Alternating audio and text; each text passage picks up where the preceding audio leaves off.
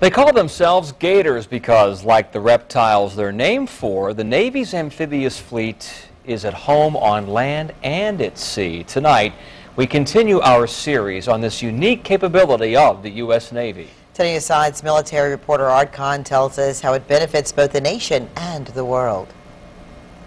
Come right to your course 119. Come right to your course 119, all right. This is a scene familiar to a sailor of any nation's fleet, but there are two aspects of the United States Navy that set it apart from the rest of the world. That's carrier aviation and our amphibious capability.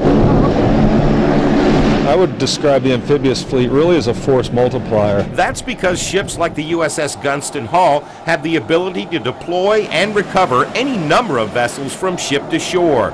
The LCAC is a hovercraft that literally flies just above the water or beach on a cushion of air. Hydraulically, these valves are all open, allowing the ship to sink just enough to fill the well deck with enough water to recover a small boat known as an LCU. Overline 4! Which carries another amphibious craft that goes well beyond the concept of an all-terrain vehicle. We are in charge of transferring troops from ship to shore, equipment. The ability to deploy so many different kinds of vehicles able to travel by sea and land gives the Navy incredible flexibility. Available to respond in a wide range of issues, whether it's non-combatant evacuations, humanitarian assistance.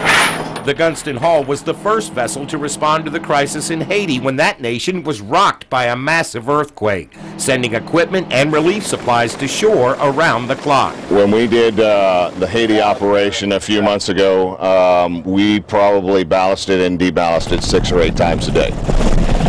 The Gunston Hall can also provide a platform for helicopters to carry Marines and soldiers, making the ship not only valuable to relief efforts, but the national defense as well. The fact that the United States Navy has the most robust amphibious capability in the world presents a unique challenge to anyone who would be our adversary. Making the Gunston Hall an integral part of what the Navy calls a global force for good. Aboard the USS Gunston Hall off the Virginia coast, Art Kahn, 10 on your side.